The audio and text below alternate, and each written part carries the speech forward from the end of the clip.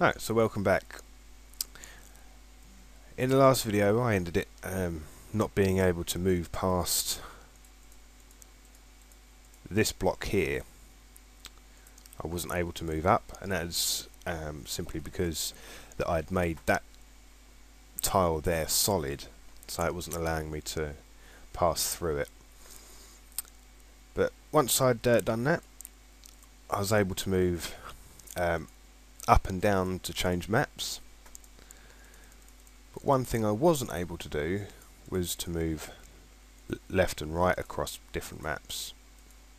And the reason for this is that when we're I'll load up the right room. When we're travelling, but when we're changing tiles, when we're moving across tiles, we're checking the solid state for the tile that we're trying to move into. So if we're sat here and we try to walk off in that direction, then our script actually checks for the ID of the tile before this one, before this tile. So instead of checking for something before it, it's actually checking this tile here.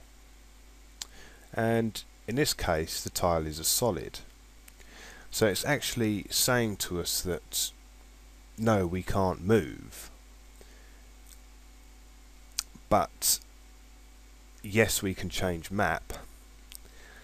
So it's changing the map for us, but it wasn't allowing us to move, and it kind of screwed things up a bit. And the same was when we're going off on the right. It's checking the tile ID after this tile, so it's checking for this ID here, which again is a solid tile.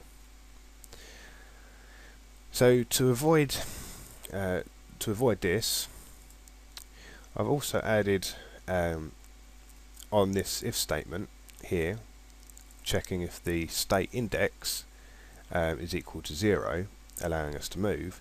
I've actually added or data change map, so we're looking at the element of the array data. If that equals true, we're also allowing movement to happen. So we're moving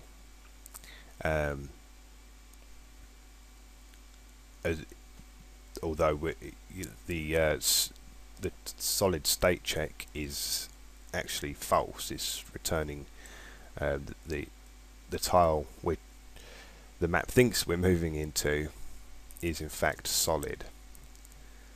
But that's all overcome on the reload map.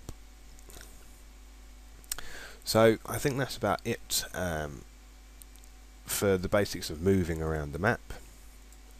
We can move freely around the map, as you can see, and we can change maps accordingly. So the next thing we're going to work on is getting items.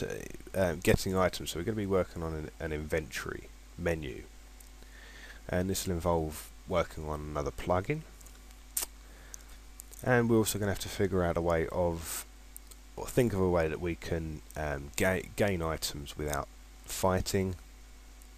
Maybe we can place scrap metal on the floor, and we can look at